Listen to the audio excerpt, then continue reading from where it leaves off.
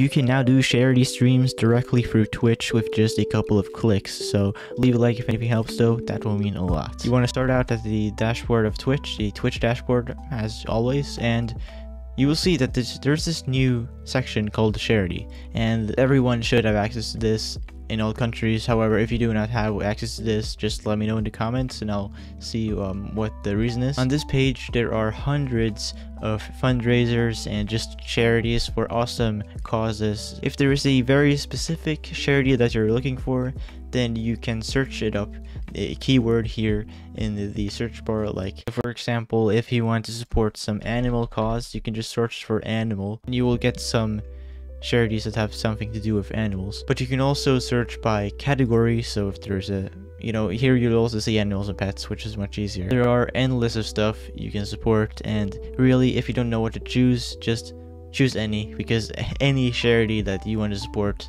is for a good cause. Like it really is. For example, you can support the St. Jude Children's Research Hospital. If you want to create a fundraiser, you click on the create fundraiser box, and then you need to set up a couple of things, and the first one is the fundraiser goal. Set a realistic goal, and do be aware of that you can change your goal mid charity. Like you can change the goal when you still are streaming with this charity in case you do achieve it. So pick something that's achievable and that's reasonable. So for example, for me, maybe I would type in like something like $100, because I don't have that big of a stream and I barely get donations, so something like that is good. Down here at step 3, you will have a preview of your donation panel. So for example here, to the right, we will see how it will actually look like for the viewer when they want to donate something. It is very important to mention that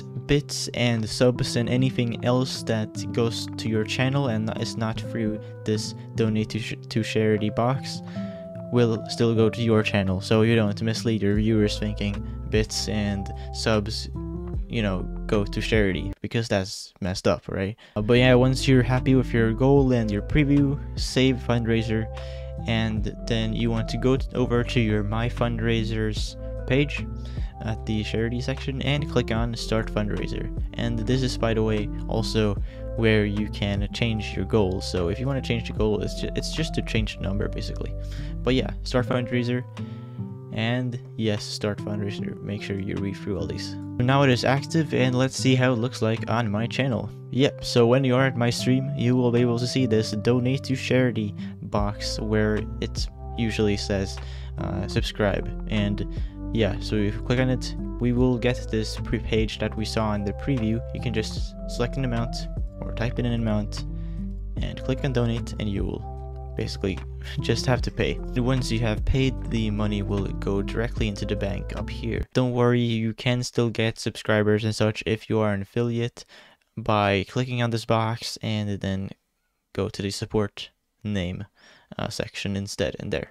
It is very important to mention that if you want to change anything to your fundraiser or to your charity, you just have to go to My Fundraisers section on the charity page and change whatever you want to change. You can stop it here, you can change the goal, you can view the donations that has been sent to this charity, all that kind of stuff. You can also add new fundraisers here. If anything did help, please do be sure to subscribe to the channel with the bell notifications on.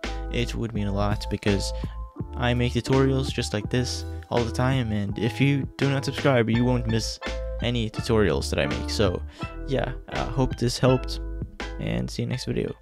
Starix out.